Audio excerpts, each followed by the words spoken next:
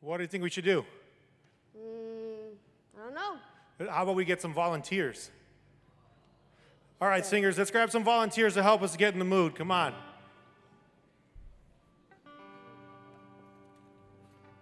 Don't be afraid if they pick you. Please go to the front and assist our song service. You'll be standing right at the very front, right at the bottom. Just like in our children's church. If you get picked, just go and have a smile and let's have some worship. Quickly, song service, let's go. Hey, if they're not here in the front, let's go. We only need a handful of people. Let's go. Come on. Who we got? Who's left? Who's left?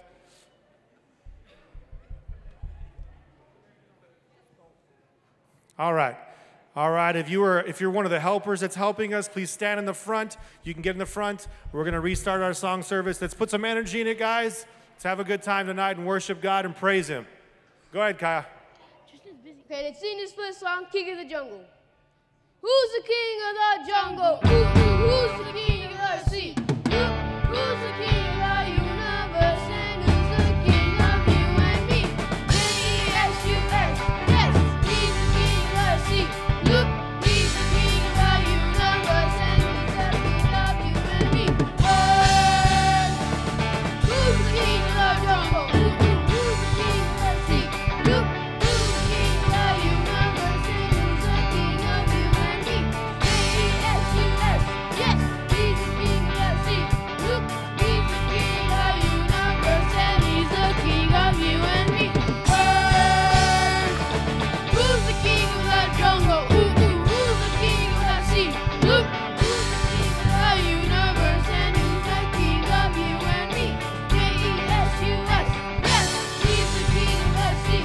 Look, he's the king of the universe, and he's the king of you and me.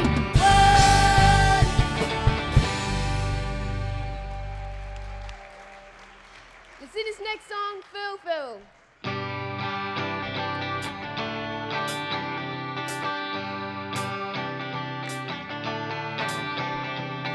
Pharaoh, Pharaoh, oh baby, let my people go. Oh, yeah. Said Pharaoh, oh baby, let my people go. Oh, yeah. But I saw Pharaoh's army coming after me, and all I could see was a big red sea.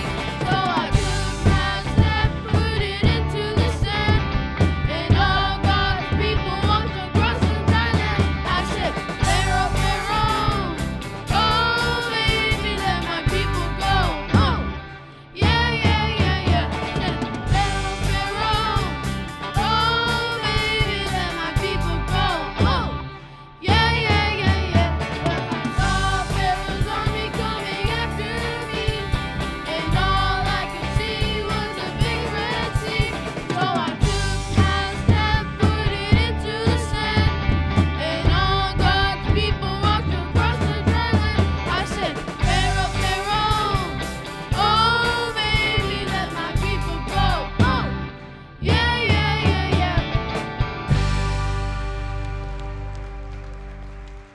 Let's sing this next song, Wise Old King. There was a wise old king who had 10,000 men. He built the walls of wood and garden and the born again. And when you're up, and when you're down, and when you're only halfway up, you're neither up or down. There was a wise old king who had 10,000 men. He taught them all the word of God and had them born again. And when you're up, and when you're down, and when you're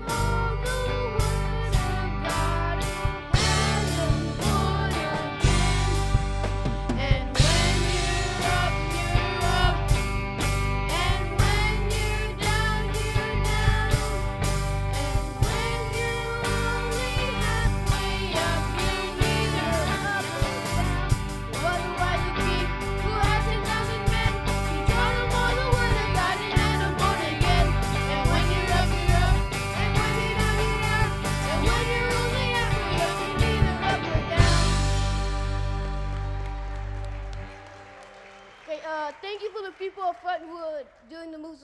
You can go back to your seats now. Let's get into an attitude of worship as we sing this next song, Holy and Anointed One.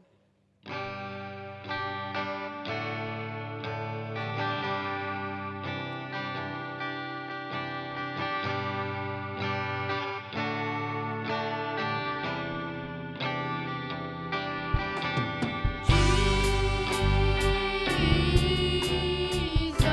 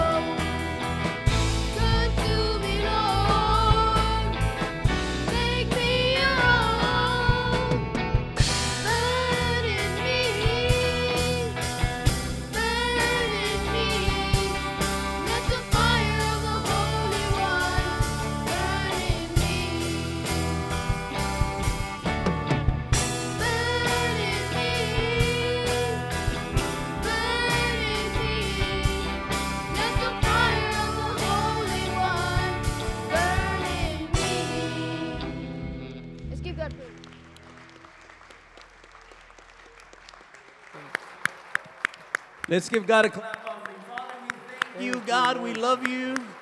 Lord, we worship you. We give you all the praise. Amen. We're going to go before God in prayer. We're going to believe God for our fellowship leaders. We're going to believe God for Pastor Tom Payne. And we're going to believe God for this conference. Okay, it's our first conference. So I would like everybody to join me in prayer. And as we open up in prayer, Brother Mark's going to come to the mic and open up. So let's all pray together. Father, we thank you this evening, God. We are believing in you, God, for miracles, God. We are believing in you for you to be with us, God, this week. Lord Jesus, we come before you this night, God. We thank you, Lord, for the opportunity to come and hear your word. We lift up this conference. We lift up each service. God, each lesson that would be given would be anointed, God, that we would take this back to our churches, Lord. The inspiration that you would put into our hearts for our children, for the next generation to come, God. We pray your blessing and anointing upon everything that would take place this week. In Jesus' name we pray. Amen and amen.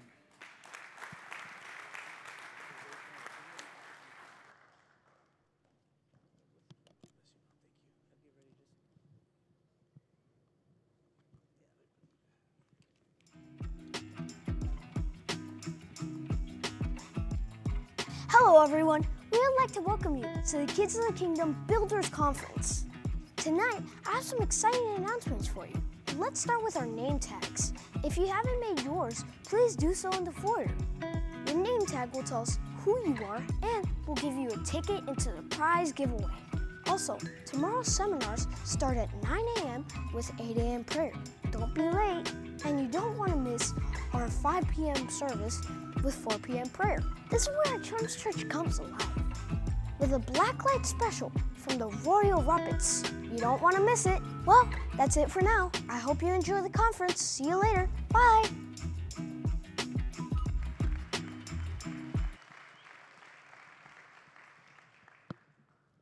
Amen. I'm going to get set up here. And so, how many of you guys excited tonight? All right.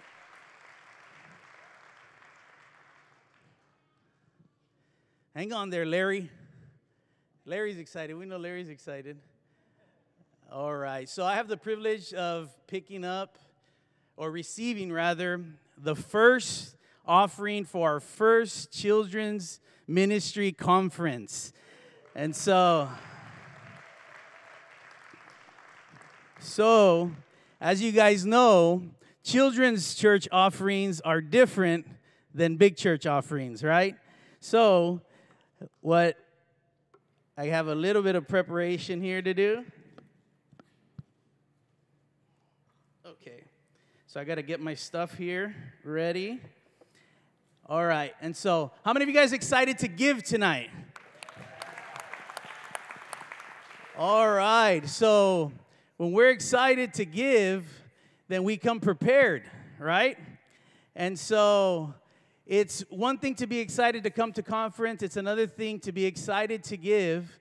And so what I want to talk to you guys about is when we give, when we're prepared to give, God moves in our finances.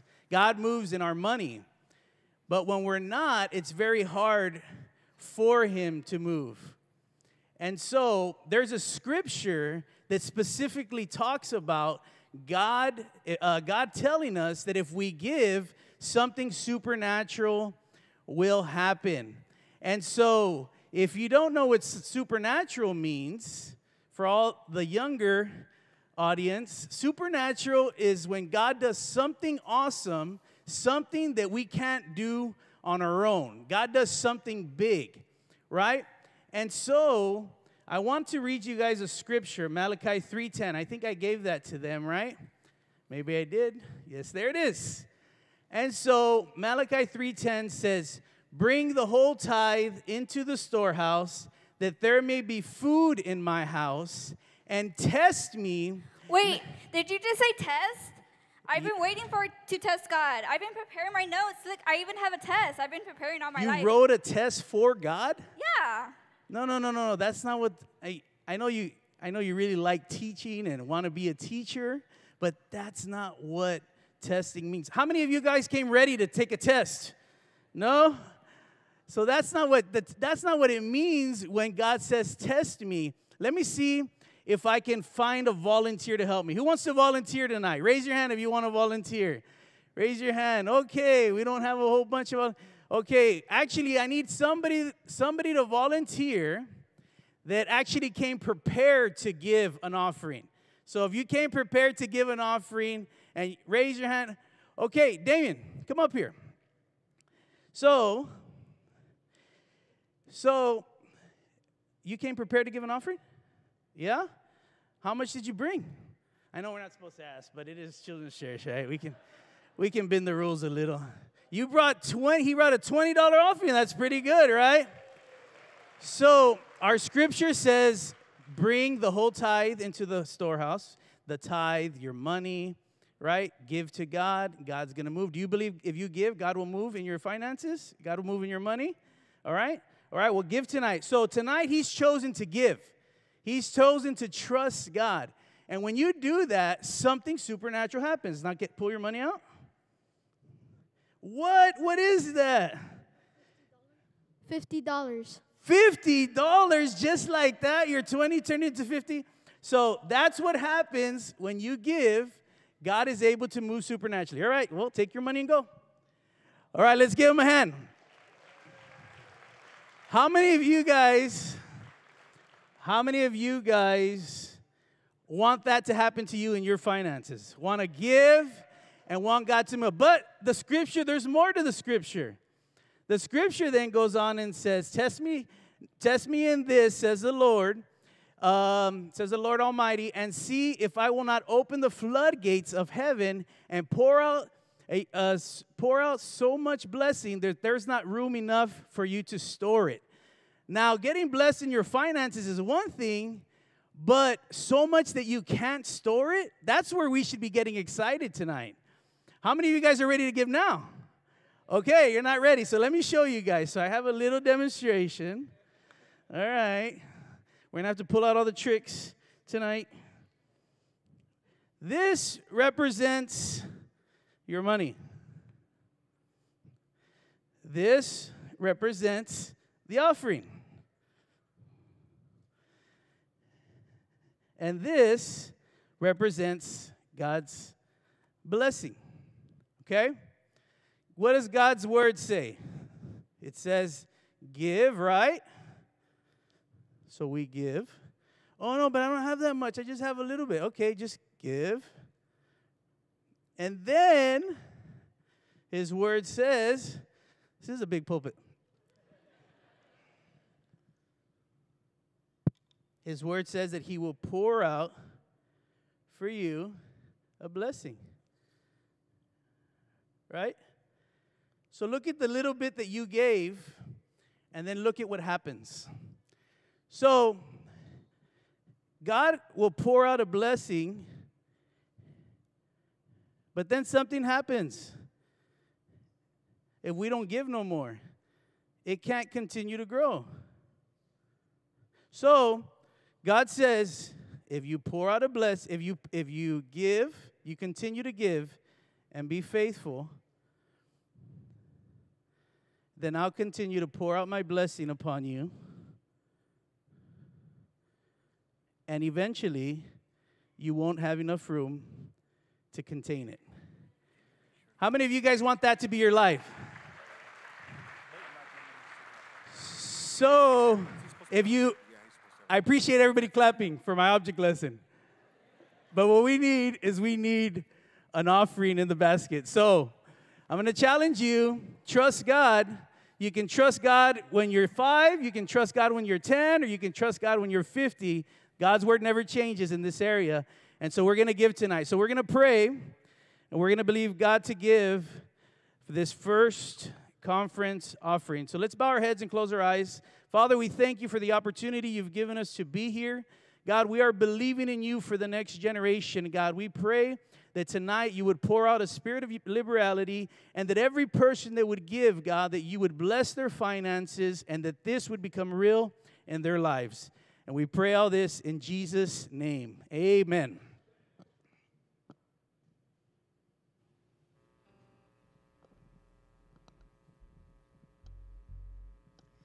Let's all give it a cheerful heart and sing the song Fail, Fail.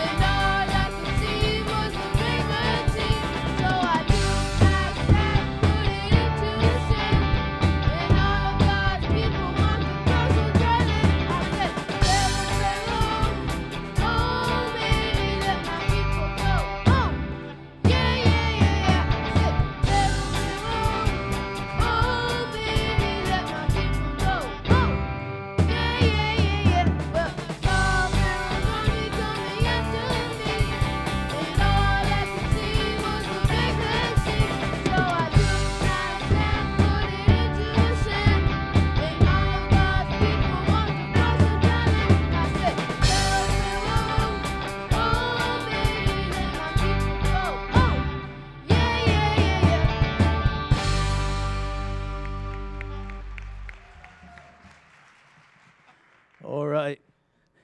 Well, to have a treat, our own Pastor Jeremy Moreno, when me and Pastor were talking about who could come and preach at our first Children's Church conference, immediately I said, Pastor Jeremy.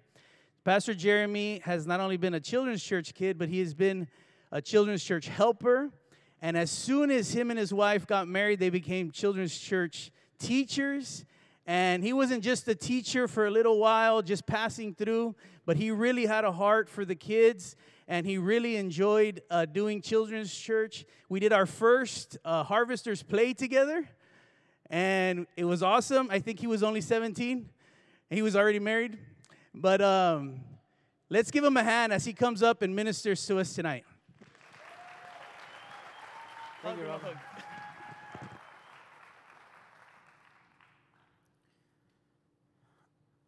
Hello, my name is Jeremy, and I'm a recovering Children's Church worker. What Robert didn't say is that the kids would have a vote every year, and not to brag, right, humbly, I got Teacher of the Year every year. No, thank you, Robert, for the invitation. Thank you, Pastor, for trusting me behind this pulpit for this, our very first Children's Church conference. It really does take a heart for kids, a heart for this ministry. I loved it. Like he said, it was one of my favorite. It was my first ministry in church ever, and it was my favorite ministry. Once I became a teacher, and they give you full access, full reign, they give you the keys to the kingdom, or here, keys to the kids of the kingdom.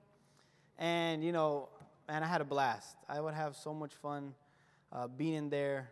I would pray for pastors that would preach long so I could be in there as long as possible. And I only got out because I became door director, so I couldn't do it anymore. So I do have an insight into what we do as a children's church, as a kid, as a helper, and as a teacher, and now as a pastor, seeing the effects of what Children's Church can do for our kids, I think is something special. So in thinking of that, I wanted to preach something I pray and I hope that is encouraging, but also that you would open your heart tonight and examine and analyze why you're in this ministry, why you do what you do, and what you can take out of this. When you leave from here, you need to ask God, God, how much more can I give of myself? Or what are you asking of me to impart into these kids? I'm going to be ministering out of the book of 1 Samuel chapter 3. 1 Samuel chapter 3, verses 1 through 11. They told me I didn't have a time limit tonight, so I hope you had a good dinner. Speaking of that, let me put my timer on, because then there'll be people in the back going. I want to preach a sermon I've entitled Raised in God's House. Raised in God's house. And I want to talk about the prophet who, before he was a prophet in the Bible, was referred to as the child Samuel. The story of Samuel is unique. It's very literal to what we say we do nowadays, what we do spiritually and theoretically, his family did physically. His mother, Hannah, his father, Elkanah, they couldn't have kids. And Hannah would pray and ask God for a miracle. She would ask God, God, all I want is a child. She would pray so hard and so much that they thought she was drunk in church. You ever prayed so hard they thought you were drunk? If it's not true, then you're not praying hard enough. Oh, that's a free one. Finally, God answers her prayer, her fasting. God answers the cries of her heart. All the years of waiting, He gives her a child, and what she does is she brings him back to God's house and releases her only son into the hands, yes, of God, but physically into the hands of the church, into the hands of the temple and the priest Eli. She came, dropped them off. You know, this isn't here's one diaper, one bottle, I'll be back after service. Here's my son for life, take care of him. And I thought of that as soon as I was thinking about what to preach. I thought of that and I said, man, that is incredible. That is what we as a church are doing. That parents come and they may not leave your, hey, pastor, raise my kids. I hope you got some cots up there, boot camp style. But parents come and they entrust us. They bring their children so that we can teach them, so that we can show them, so that they can build a relationship with God. And they bring their kids to children's church. And they entrust you and say, here's my son, here's my daughter. Please raise them to know God. That's heavy. We should feel the weight of that responsibility. We should feel the weight of that. That should weigh heavy on our shoulders. I was reading up on Spartan, the Spartans. How many have ever seen those? Not the movie, but you know about them. Oh yeah, Pastor, I saw the movie. Well, get saved. The Spartan traditions and their whole culture is very fascinating. They're very disciplined people. Their whole mindset was based on military. It was a military-based society where military had the highest positions. As it goes, as you're reading, some of this is not verifiable, right? But it's good for the sermon. They said that even as babies, the general of the time, the reigning general and his highest-ranking captains, would get the babies at birth and dip them in wine, and depending on their reaction, they would determine how strong the baby was, and that baby would either be labeled a slave or a Spartan warrior. Imagine that, a baby. You didn't have control of anything. And they're deciding your future. Imagine if the nursery workers had to decide the future of your kids based on the size of their diapers. It says that in this society, the Spartan boys at age 7 years old were turned over by the parents to the state. They were given to them. Here's my son. He's no longer mine. They released claim. They would release hold. That child now belonged to the Spartan society. And they were organized into companies and lived and studied and trained together in a facility until the age of 18. And at age 18, they were sent out to survive. And I'm not going to go into all the stuff they did to fight, but I want to focus on that the parents would leave them at 7 years old. You're saying goodbye for the last time, giving your kids over to learn how to be warriors. That's incredible. We know that Spartans are famous because their military was so organized, so disciplined, and so strong that just a little bit of them, 300 of them, could defeat armies of hundreds of thousands.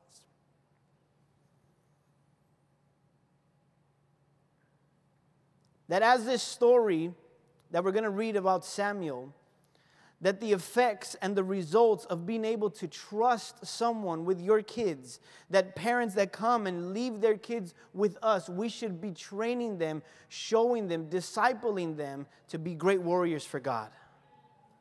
It isn't just babysitting. It isn't just the time that you're counting down the clock. I hope Pastor preaches short today. I hope the lights go out so I can get out of here.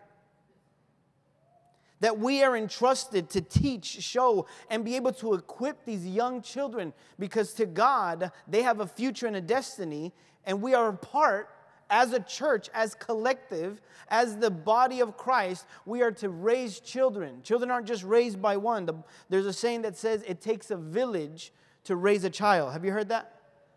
It takes a church to disciple men. Let's read the story here before we go on. 1 Samuel chapter 3, verses 1 through 11. It said, "Now the boy Samuel ministered to the Lord before Eli. And the word of the Lord was rare in those days, and there was no widespread revelation.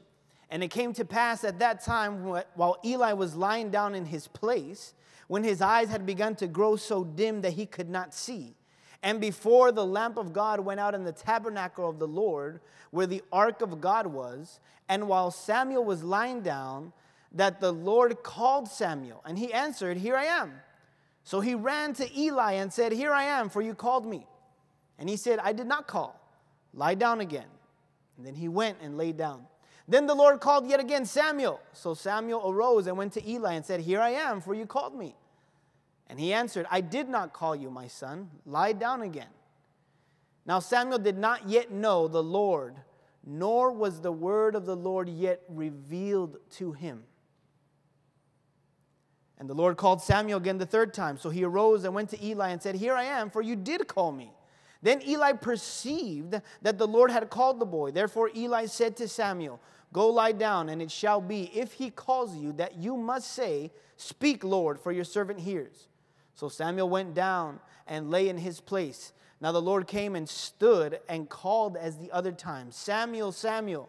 And Samuel answered, 'Speak, for your servant hears.'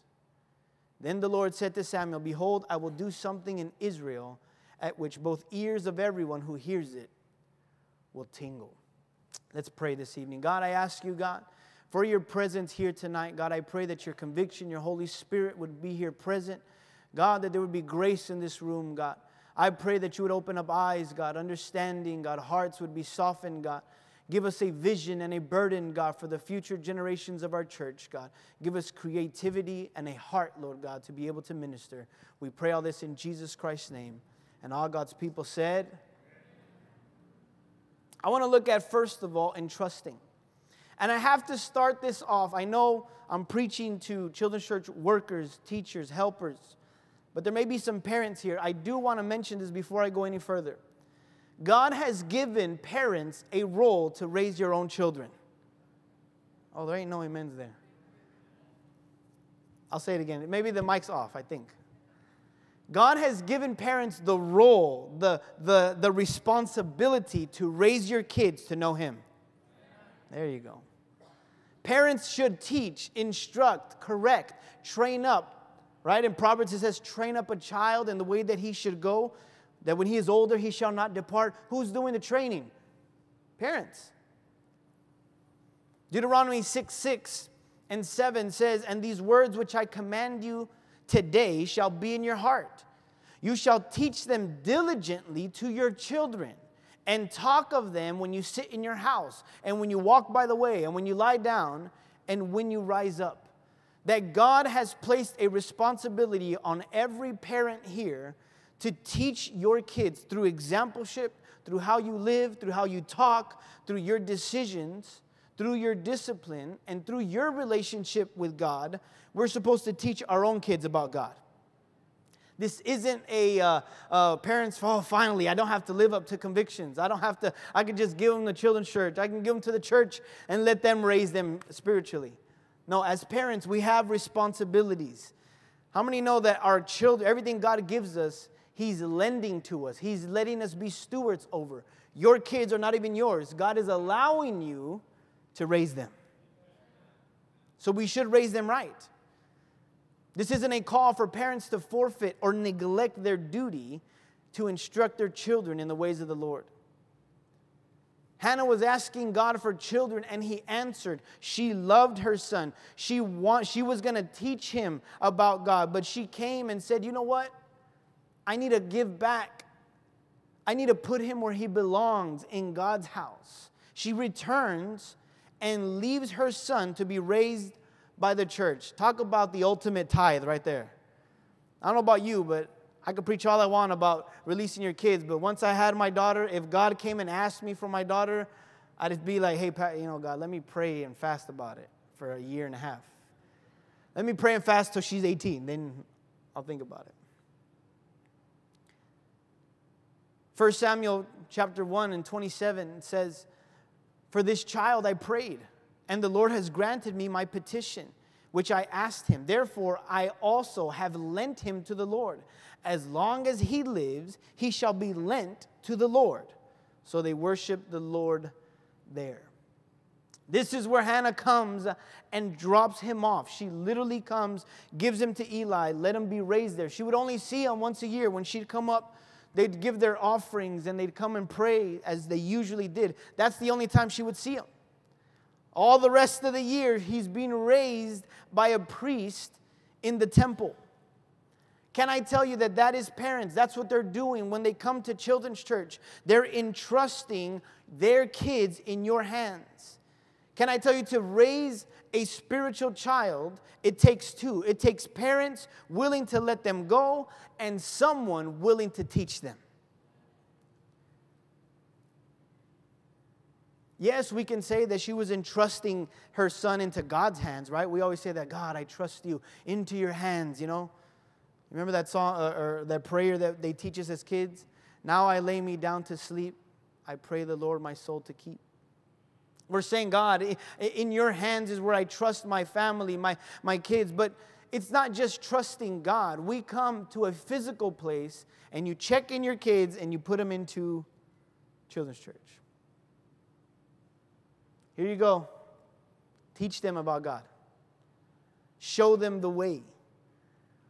Eli was charged with teaching young Samuel, with molding him. Samuel became a man of God through Eli's care, through Eli's teachings, through his example. Eli had daily tasks. He would wake up and pray. He would organize the temple and all his priestly duties, and he would take Samuel with him. And Samuel would watch what he did, and Samuel would learn. He literally heard from God because Eli perceived this is God talking to him.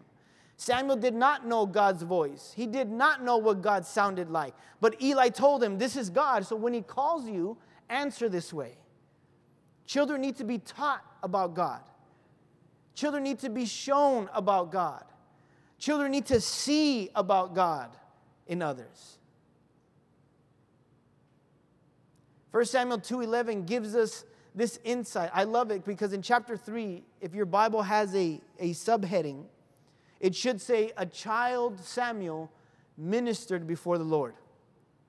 We're not talking that he was young, that he was, some teenager. No, it says a child. Then Elkanah went to his house at Ramah, but the child ministered to the Lord before Eli the priest.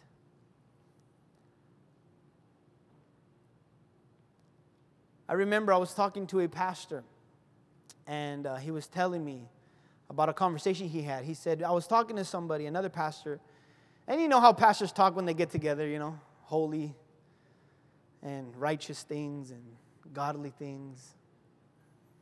They were asking each other, how many people go to your church? How many people go to your church? And so this guy asked them, hey, how many do you got in your church? And he goes, I got about 30 people.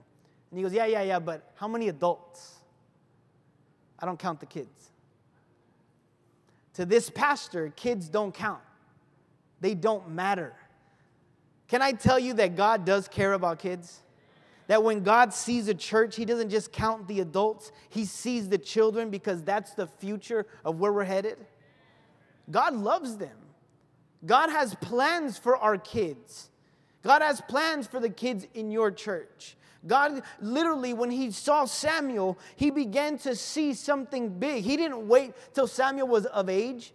He didn't wait till Samuel was 18 or married or able to drive a car or hold a job. To God, Samuel was important at a child's age. God could have waited to talk to Samuel till he was older, till he had more understanding, or till he could do something. But God chose to speak to him. I want to talk to him that he's a kid. That's how important kids are in God's eyes.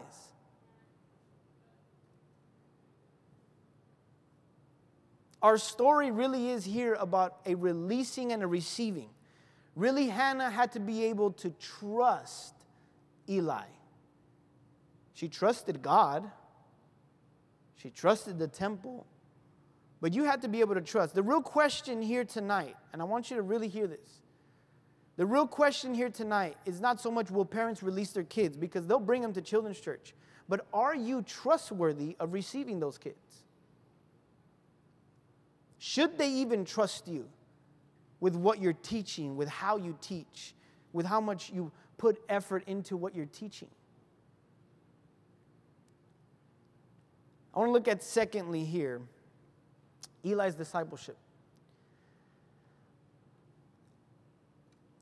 People can say that children's church is for parents to enjoy the service. Let's take care of the kids while the parents get ministered to. Can I tell you that children's church is so much more than just babysitting? We're not here to teach you just, how to distract kids for 45 minutes. This isn't a trick show and a smoke screen where, here, look at these tricks that we have. Really, what children's church is a spiritual opportunity for you to disciple young children. I think we can convolute the word discipleship. We can make it more complex than it is. What it is, if I were to ask, what is it to be a disciple? I would get answers like, it's about picking up chairs, Pastor. It's about being at outreach. It's about preaching. But the word disciple is really a student. It's someone who studies, someone who's learning. For there to be a student, there must be a teacher. Eli was teaching Samuel. Eli was discipling Samuel. Can I tell you that we in children's church, maybe you're not called to preach. Maybe you'll never leave. Maybe you don't have that. But can I tell you that God is entrusting you to be able to disciple these young children, to teach them. Frank King from Tucson had a conversation years ago about what it takes to be in children's church and what he views it. And he has an emphasis on having your pastor spirit, right? It's about discipleship, that we're learning from our pastor so that we can teach it to the children, that it's a church effort. Paul said this when he was out preaching and he was looking for men to take over the churches that he was starting. He said in Philippians 2:20, he says, I have no one like-minded who will sincerely care for your state. He's saying, I need someone who thinks like me. I need someone who knows where I'm headed. Can I tell you, a church is in the same way. Pastors are focused. They're hearing from God. They're going in a certain direction. Your pastor in your church is trying to take it somewhere. Do you have the same spirit to be able to transmit that to the children in your church? Do you have a drive and a mind and a heart that says, how do I get these children, how do I get these kids to understand God's will or where we're headed? How do I show them? How can I teach them? That's the fun part of children's church. Not the drag, not the burden. That's the fun part. How can I show them through skits and as we saw here, Brother Robert doing the words slipping my mind. Not show and tell, but I was testing y'all passed. It's to show them something. We know how God sees kids. My question is, How do you see kids? When you look at a kid, what do you see? Can I tell you that David, King David, how many would agree? You lift your hand and say David is somebody great in the Bible.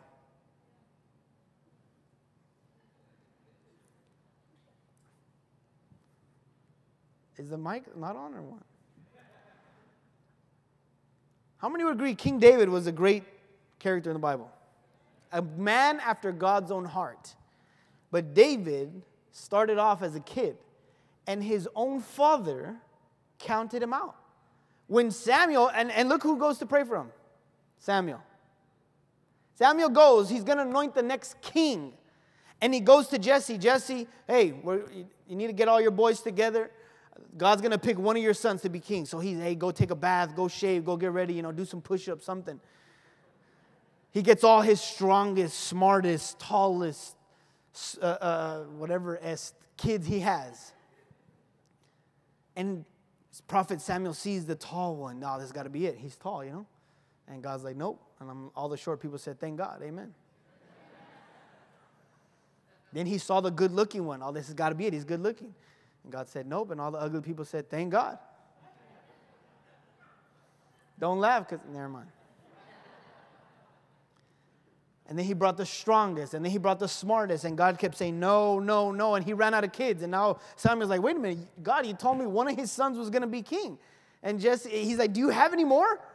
Well, yeah, I got one more. I didn't even bother telling him about it. In fact, he went to go take care of everything while all the boys are over here. He didn't even think about him. It was an afterthought. David, he's just a mocoso. He's just a little kid. He's just a runt. And yet they call him, and he's the one that gets anointed king. And Samuel had insight because he was a child when God chose him. So he saw David, and God spoke to him and said, I don't look at the outside, I look on the inside. And he anointed a child king. And he probably went home and thought, wow, I remember when I was a kid serving in God's house.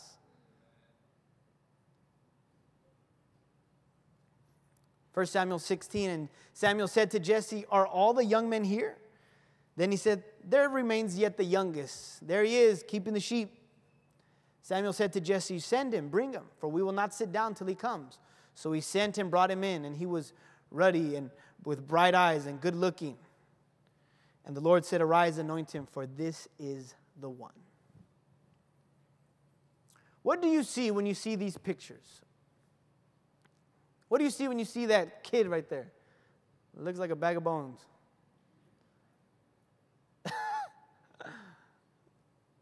What do you see when you see that kid right there? What about that one? What about, I want you to focus on the guy in the back. They're doing a play, and he's over there leaning like a gangster, not even paying attention. And he actually did grow up to be a gangster, so that's crazy. He was showing signs right there. And look at that guy, anointed right there. That's the... Go back to the first one. What do you see when you see these kids? Do you see troublemaker? They're just giving me so much trouble. If I could just get them out. Do you see headaches? Do you see problems? Do you see boogers? Do you see cooties? Can I tell you that every single one of these pictures that we showed is now a pastor or missionary that has been sent out and is doing God's will because God saw those kids and said there's something special about them. What do you see when you look at the kids in your church?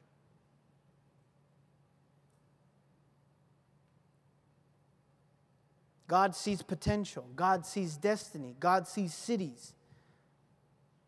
What do you see? More work? Having to stay up late? I got children's church on Sunday. Ugh. It's revival. I'm going to miss the best revival because these stinking fallen angels. And you can laugh, but you carry that attitude into when you go serve. I've been in children's church. I was in there for years.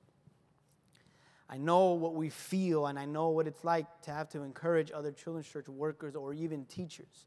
And one of the things that I always got from my fellow workers is they always feel like they're serving in obscurity. I got the ministry in the back. No one sees me. There's conferences, there's harvesters, there's rallies, there's all these events, and I'm stuck back here. I can't even, and back then there was no live stream. Right now you can take your live stream everywhere, put it. You shouldn't, but I'm saying, back then there was nothing. I remember workers would ask to go to the restroom, or they'd go, I'm going to go to the restroom, and they wouldn't come back for like 30 minutes. What are you doing? Oh, there's special music. I wanted to hear it.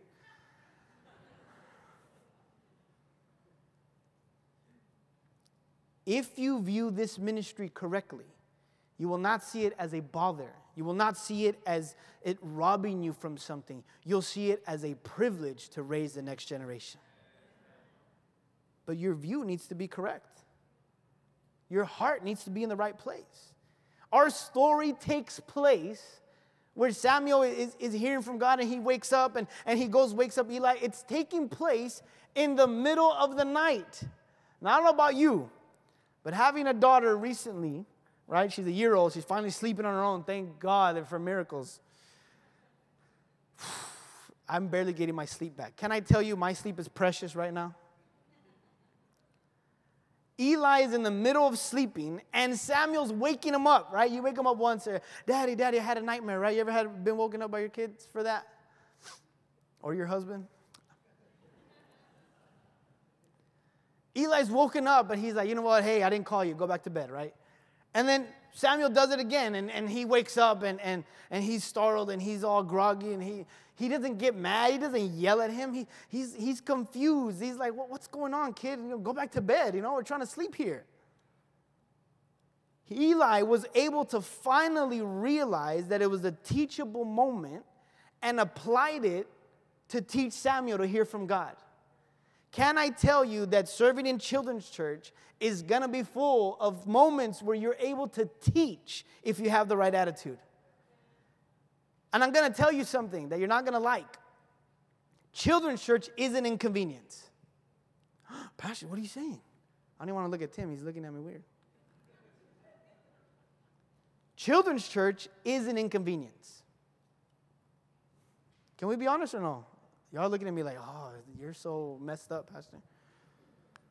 It's true. It's an inconvenience. It's not always the ministry that we want or the place that we want. There's inconvenience. Kids will inconvenience you. Children's church is inconvenient. But can I tell you, it's so worth it if you're willing to push through it and serve. Eli kept getting woken up. He didn't yell at him and go sit down and shut up and punish him.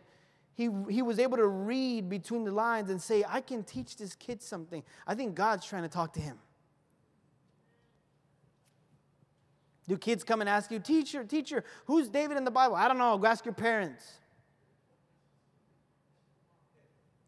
Here's a side note. I don't know. I debated even saying this, but there's a lot of parents that are involved in children's church. And sometimes you can feel unqualified or disqualified or not able to do much because your own children are not in line or not saved or they're demons, right? How can I teach a kid to be good if mine are terrible? Can I tell you that Eli in the Bible was a horrible father? That his kids were out of order and ended up being taken care of by God? Yet he was able to raise up a man of God in Samuel. Don't let that count you out. Don't let that take you out. Children's churches are opportunity to invest, impart discipleship into the next generation. I need you to leave from this place thinking, what am I imparting? What am I giving? What does my spirit give? What does my attitude give? What have I been giving these kids? I got to see one of the ghost-looking kid that was there, the weird one with all those patches. That's Pastor Eric Rivas. And I got to see him be a little kid in children's church. There he is. And I told him I was going to use a picture of him, and he says, I can't imagine which one. There it is, Eric. I got to see him develop right before my eyes from a little kid running around. And in fact, he was wearing some of that makeup when he got some stuff dirty. Anyway, I forgave him already. But I got to see him develop and grow and go through our children's church and be discipled to the point where when I was the youth pastor here, he was my assistant for the youth. That was an awesome full circle for me. Instead of causing trouble as a kid, now he's causing revival as a missionary. I want to finish off here with connecting them to God. The whole point of this is when the parents come and entrust us their kids, our job is to be able to connect them to God so that they have their own personal relationship with Jesus Christ. Isn't that what we preach to the world? Hey, we're not a religion, we're a relationship. This isn't about religion here, brother. We have a relationship with Jesus. Well, that's awesome to tell people, but how do we teach that to our kids? Do we teach that to our kids? Or do we just teach them a set of rules? The things that we're asking of parents are costly and hard, but the result of Hannah dropping off her son, the result of Eli caring for him and raising him in discipleship, the result was that Samuel, a child, was able to have a real, direct, and personal relationship with God himself. That if we can apply ourselves and really get a hold of God, get his mind and his heart, get a burden for where God, what do you want? Where do you want these kids? What do you want me to teach them? If we can focus on getting God involved in what we do, we can connect them to God. Pastor would always say this, and when he disciples us here in the big church, he would say that. He's like, I'm not going with you to your city or to your nation. I'm not going to be holding your hand. I mean, he didn't hold our hand here, but you know what I mean, figuratively. He's like, I'm not going to be there step by step. You need to have your own relationship with God. And that was scary. I would hear Pastor say that because I would go to him for everything. Pastor, how do I do this? Pastor, how do I do that? And Pastor, and he answered, right? You're a disciple. You're learning. But what he was saying is once you get sent out, I'm not going to be there. I can't pick your church for you, the streets, the city. Pastor, where should I put my church? I don't know. I'm not there. We had to develop our own personal relationship with Jesus before we got sent out. That's what we're doing here for Children's Church. We're trying to get them to build a personal relationship with Jesus as they come out of Children's Church. They shouldn't just come out knowing how to play drums. And by the way, that was an awesome song. Can we give them one more hand? That was amazing.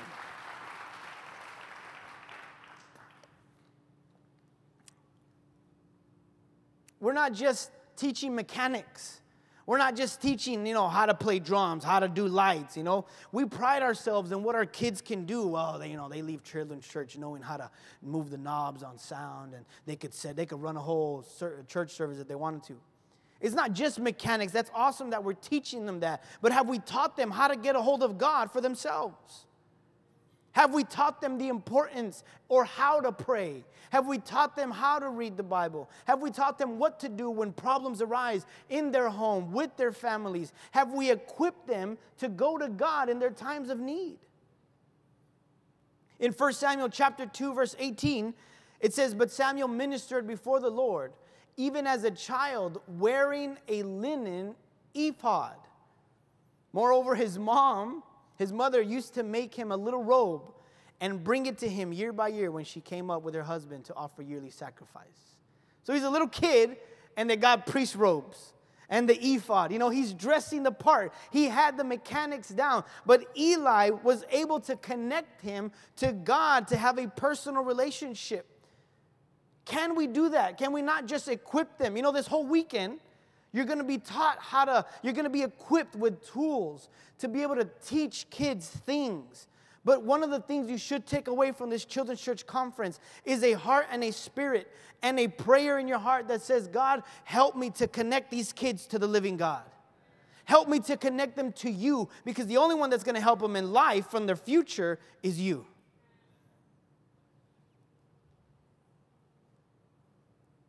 First Samuel 2:26 says, "And the child Samuel grew in stature and in favor both with the Lord and with men." We need a heart that says, God, help me to take these kids, love them as you have loved me, teach them, but also to connect them to you. I want to finish off here with this simple video. I got a hold of all of our missionaries and pastors that I could. There's some missing there, but that actually went through our children's church here in McAllen, like back in the day, from the back of the truck days. And I asked them some questions, and so I want to show this video here. Hello McAllen, my name is Eric Rivas and my wife Jordan. We are here as missionaries in the nation of Armenia. Just want to say congratulations on your first annual Children's Church Conference. I remember being 7 years old in Children's Church, and there's many things I learned in there that have impacted my life till today. Most importantly, it taught me how to build a strong relationship with God. I remember countless biblical stories, illustrations, lessons on the importance of prayer, tithing, and word evangelism. And when it came to ministry, I remember being 10 years old, getting involved in the song service, eventually the drama team, and this is a time where kids and even preteens are so eager to want to serve God and serve their church. So I believe these ministries were a gateway on helping them express that passion and desire. Hey McAllen, my name is William and I'm here with my beautiful wife Andrea, Ryan, and we're pastoring here in Grand Rapids, Michigan. And my wife and I, we've been in the ministry going on 10 years already. We pioneered in Little Rock, Arkansas, went back home in McAllen to assist, and then now we're here. And the truth is, my wife and I, we're both products of Children's Church. We grew up in church, and I remember till this day, just how Children's Church played a role and had an impact in our lives. For me specifically, I remember object lessons, I remember teachings and different things like that. And also, I developed friendships in Children's Church, and I still have a lot of those friendships till this very day. And how about you, babe? I definitely remember the puppets and the lessons that they taught us. I remember learning how to worship, how to pray, and how to serve. So my mom started going to church when she was pregnant with me, so my childhood was in Children's Church. I have so many good memories in Children's Church, but Children's Church was the place where I learned my convictions, how to have convictions. I learned the basis of Christianity, my foundations that I still hold on to this day. To me, Children's Church impacts the next generation by helping kids build their foundation to Christianity and teaching them, how to have personal convictions and be examples to others. It's also a place where kids can go and build strong friendships that will last a lifetime. Two of my best friends I met in Children's Church, and we're still friends to this day, and those are friendships that will help you in your walk with God as you get older. It's also a place I feel that fills the voids for kids that maybe don't have their mom or dad at home or don't have either parent at home. It's a place where they can go and see godly examples of a mom or a dad, or even just a woman and a man of God. It filled those voids for me when I was a child, and it's still doing that to this day. So I came into the church, I would think about 3 years old. I immediately went into Children's Church.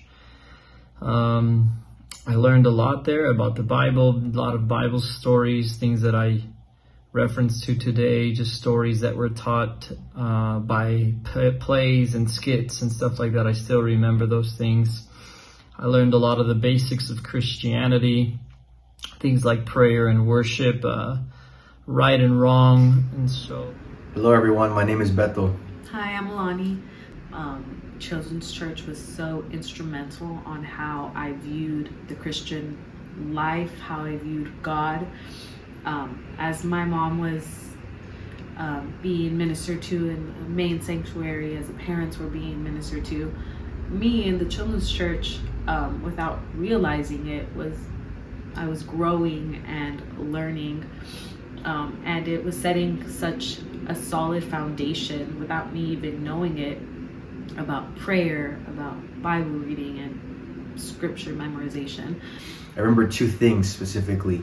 One was during song service, we would stand at the altar facing the children, the helpers, And during song service, we'd be clapping our hands, or we'd be worshiping God, lifting our hands, teaching the children how to worship. And just seeing these kids, you know, their eyes closed, their hands raised, just singing, yelling, you know, a song just touched me so much. And another thing was when we would open in prayer, you know, just like in the big church, we would open in prayer in children's church. And so all the kids, they would get in one line, and one by one they would come to the mic and they would say their prayer needs. You know, their children, they're kind of fidgeting around, they're moving while waiting in line, and they get to the mic and you can't really hear what they're saying sometimes. But then when we all would pray, seeing these kids, you know, their hands like this, they're crying out to God, and that left such an impact in my life. Literal childlike faith that these children, even these children, God hears their prayers, and they would pray for their parents, they would pray for their grades in school, they would pray for the missionaries and the pioneer pastors. And those things really left an impression on me when I was a helper in children's church. And as my wife said, that's really what is going to impact every generation of children's church that come after this one, is that the children's church teachers, even the helpers, the children's church workers, the object lessons, everything that is being done in children's church is intentional, because you're laying foundational truths in the hearts of these kids. And that's really what is going to impact every generation, is we're preaching the Bible, be it through an object lesson, through some skit, through a puppet show, through special music during conference. We're laying foundational truths in these children that maybe some of them, you know, they're not going to grow up as a Christian. Maybe some of them are gonna attend a different church, and some will become a pastor. We don't know, but we're laying these truths in them that when they're a teenager, when they're an adult, when they're older and they have kids, they will point back and remember there were these foundational truths that were put in them about who God is, who Christ is, redemption, salvation. And that is what's going to make the most impact, leave them an impression in the hearts of every generation of children that come into children's church. Is you are laying foundational truths that they will carry with them for the rest of their lives.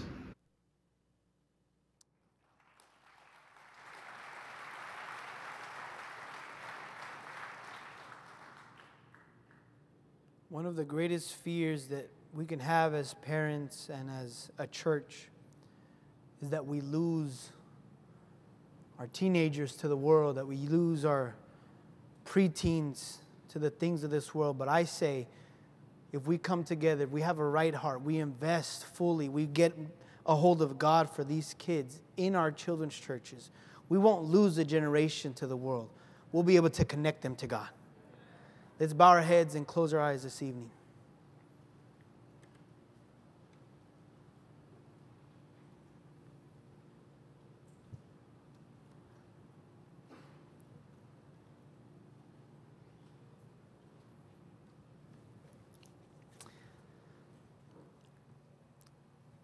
This is, for some churches, some people, a looked down upon ministry or a neglected ministry. But can I tell you, if you search the Bible, if you search God's Word and see what He has to say about children, what He has, His view, the way He treated them. David being a young king, Samuel being a young prophet, Timothy being a young pastor.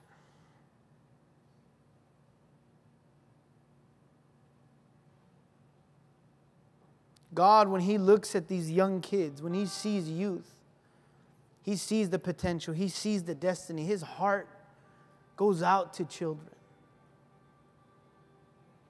He said that to His disciples, do not stop the children. Do not hinder. Don't let them come to me. My prayer is tonight that we would have that same heart as Jesus. God, let the children come. Let me serve them with the right heart. Let me teach. Let me impart. Let me give. Let me study. Let me apply myself. Let me get in line, in tune with God, and let me get a hold of my own pastor's spirit so that I can impart that into the children. There's things that we have to do. We have to get right in our heart. We have to be aligned in our heart if we're going to make it. You have to be aligned with God and where your church is headed and where your pastor and his spirit is taking the church. You have to be aligned. Oh, but when you do, the places you'll go, the things God will do through you, the impact you will leave upon these young people, these young men and young women, these children, precious before the eyes of the Lord, you'll have made an impact. You'll have led them in the right way. I know I didn't preach a sermon on salvation, but before we go any further, this is the day of repentance. This is a day of salvation.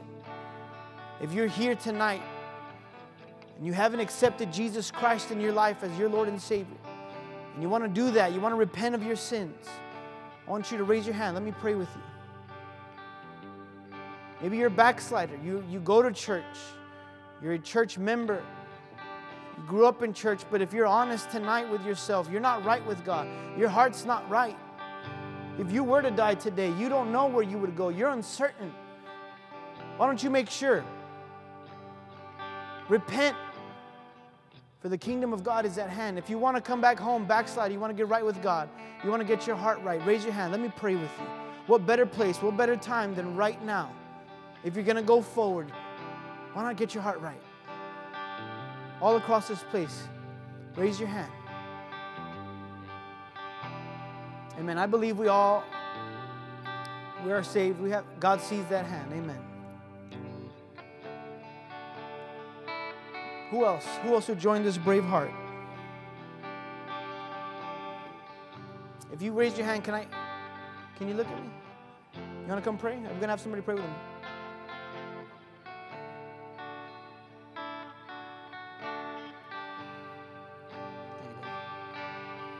Let's stand to our feet, church.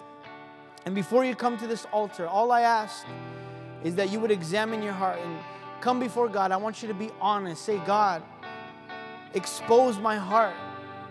Show me. God, I would get rid of the bad attitude, God. Search me and know me. Maybe you need to pray what David prayed. God, create in me a clean heart and put in me a right spirit. When it comes to serving in this ministry, when it comes to being involved and imparting, when it comes to ministering, when it comes to studying and learning and acting and all the things that maybe you don't like doing, ask God, God, give me a heart. Renew my spirit. I want to do this in a right attitude. Maybe you're already doing good. You give and you serve and you slave away. You make crafts and you do all these things. Praise God. But maybe what you need is discipleship spirit. Discipleship minded, that these children can be discipled and taken before God. What you need is to connect them to God. Ask God to show you. Ask God to move in your life.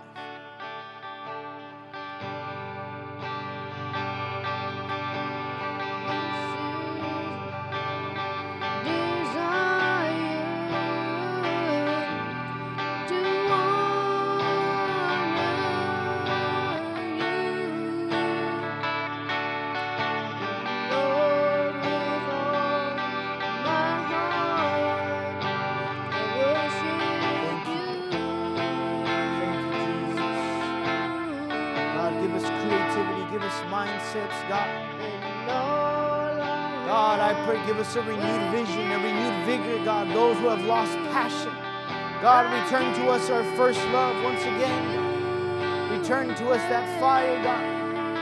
God, I pray, raise up this next generation. Let us be instrumental. God, let us be a part, God, oh, of your hand, God, that raises up young men and young women for the future. Oh, thank you, Lord. Thank you, Jesus. Lord.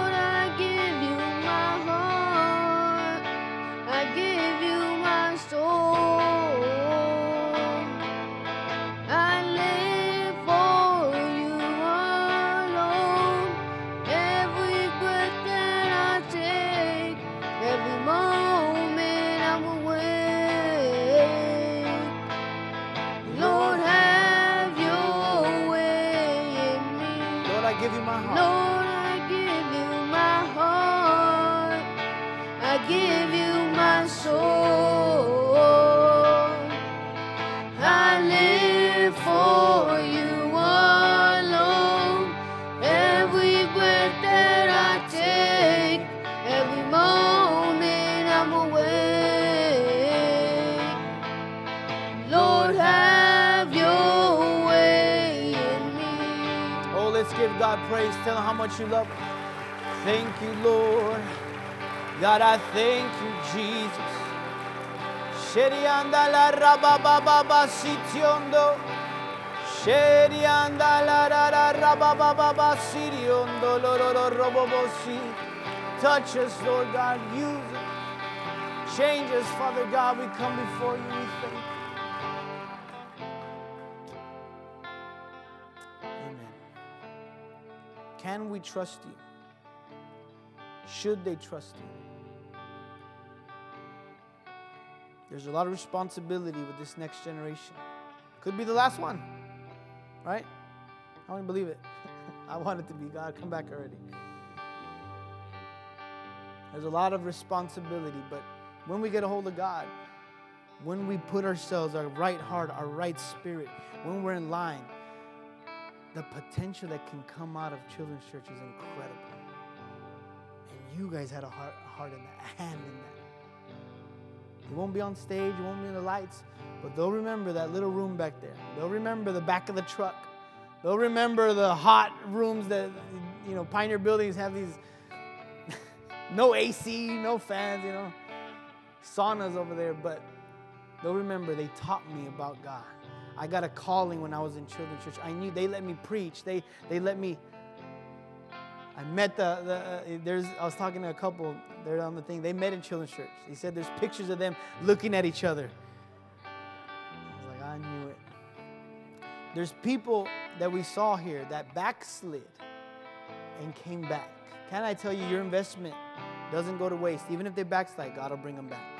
They'll remember what they do. Let's give our all.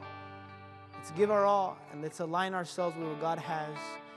And I know there'll be great potential. I mean, that's all I have this evening. Let's give it up for Brother Robert as he comes.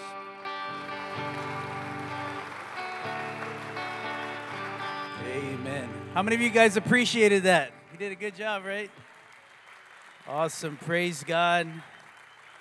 Well, thank you all for coming tonight. Remember, tomorrow we start at 9 a.m. with 8 a.m. prayer. So please be here. We have brochures in the back that tell us about the lineup, the different classes, seminars that we're going to be teaching. And so if you want to pick one of those up, so we're all meeting in here at 9 a.m. This is where we're going to start. And Omar's running.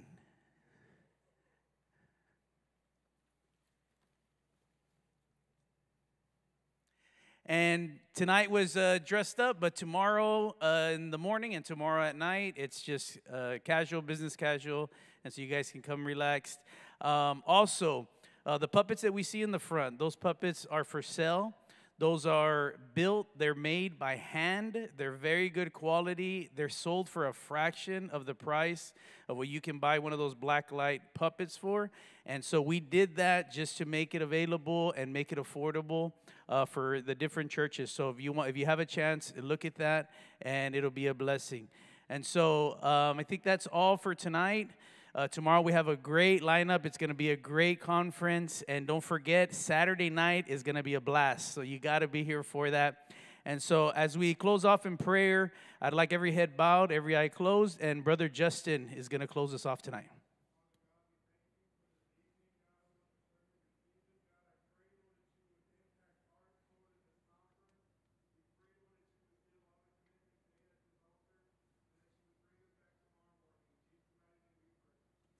God bless you.